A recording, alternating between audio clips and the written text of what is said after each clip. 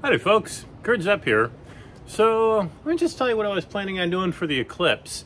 I'm planning on going to Texas, Dallas to be exact. My wife's sister and her husband have a house there, and it's right in totality.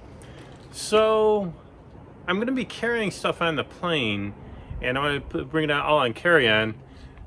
And I was originally going to bring this thing, which is my new Askar 300mm telescope, but you know what? I chickened out on it. I don't want to bring this. I don't want to rip it apart. I love this telescope. It's probably going to give me, it would give me the best image, but I just don't really want to bring that on the plane and damage it. I just got this telescope in this past year and I love it. So I'm not going to bring this. Aww. So what am I going to bring? Well, I'm going to bring my old trusty rusty 200mm camera lens, Canon T3i. It's a modified camera. It also goes by the 600D. And I've taken some really good images. In fact, the last time I did this Eclipse, this is the camera that I used, although I had it on my Orion 400mm short tube. And I got some really good images with that. Now, I'm not a solar eclipse photographer by any stretch of the means. There's a whole bunch of other people out there who specialize in this, and they're going to take a far better image than me anyways, even if I had my good telescope. So I'm going to do the best job I could, and I'll probably get a fine image, I think. So that's the other reason why I didn't want to bring that other telescope. I don't want to risk damaging it, but I don't want to miss this, so I do want to take an image. I did actually purchase a tele-extender for this lens. I got the 1.4 Canon EF extender, and I started taking some images with this thing. It looks pretty good. It works pretty well. I actually saw a video recently by Trevor Jones, and this is the extender that he's going to use when he takes the image of the sun as well, but he's putting it on a bigger lens. So anyways, that's my plan for capturing it. Oh, by the way, I'm going to use I believe I'm going to go old school and use Backyard EOS to control the camera, because this is what I did last time. I did the bracketing and had to take a series of images, and so I didn't really have to mess with it. Once I got everything all set up, all I could do is enjoy the Eclipse, because you don't want to be messing around with the camera when the eclipse is going on. It's far better to watch and observe the eclipse than be farting around with a camera. So either I'm going to get a decent image of it or I'm not. If I don't, oh well.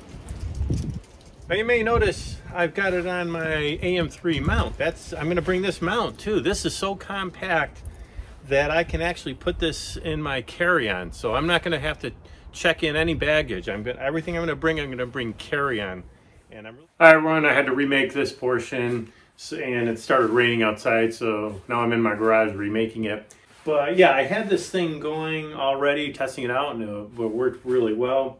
The first thing you got to do, of course, is you want to polar align it the night before, if possible, to get it all polar aligned where you can find Polaris. But you don't really need to be honest with you. Even if you go out the next morning and you line it up to the north direction and line your mount to the elevation of, well, the latitude, because that's what Polaris is, your latitude, that's probably good enough with something like this. You don't need it super accurate for polar aligning. It's not like doing nighttime deep sky astrophotography.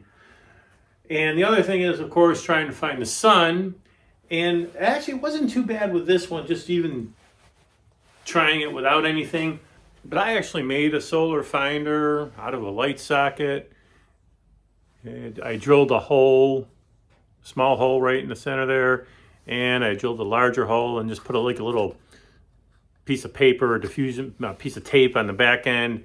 And that'll allow me to find the sun. You can just actually attach it with tape or Velcro to your telescope lens or whatever, and that works pretty well. This is only $2. One that's store-bought and a real solar finder, they cost like $45, so there you go. Okay, folks, I'm going to bring one more thing with me to this Eclipse.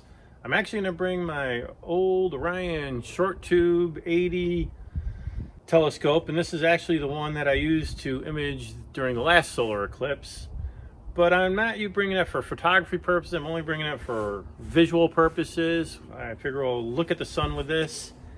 And I'm not putting it with a filter on the front end of it. I'm actually using a special filter. It's called a Daystar Quark. Quark is Daystar is the brand name, and Quark is the apparatus here. It's special because it's a hydrogen alpha filter, which is specific for the sun, and it actually blocks a lot of the light out, but allows you to see like solar flares and prominences and surface features of the sun that's really invisible if you have like the normal solar filters that cover the front end.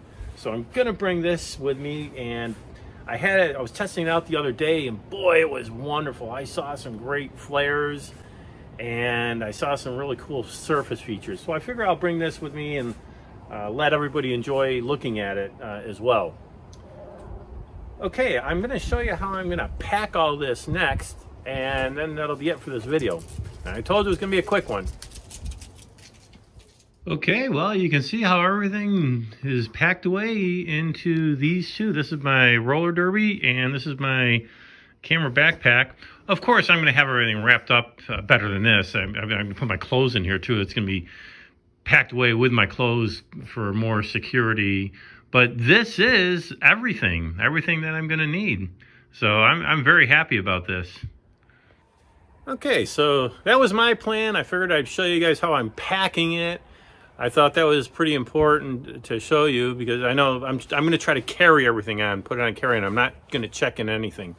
I know other people out there that are going to try to image this thing. They're going to have to do check-in because they got a lot of stuff, but I didn't want to do that.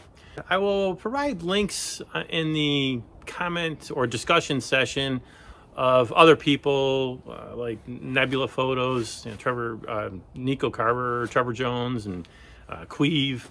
Just to name a few, who are going to provide, they provided more information on how to actually capture and do your setup and all that stuff. So like I said, I'll provide links. I didn't want to do all that stuff because they've already done it, and they do a better job of it than I will. I just wanted to show you what I'm doing, where I'm going, and how I'm packing it. Okay, thank you very much, and we'll see you next time.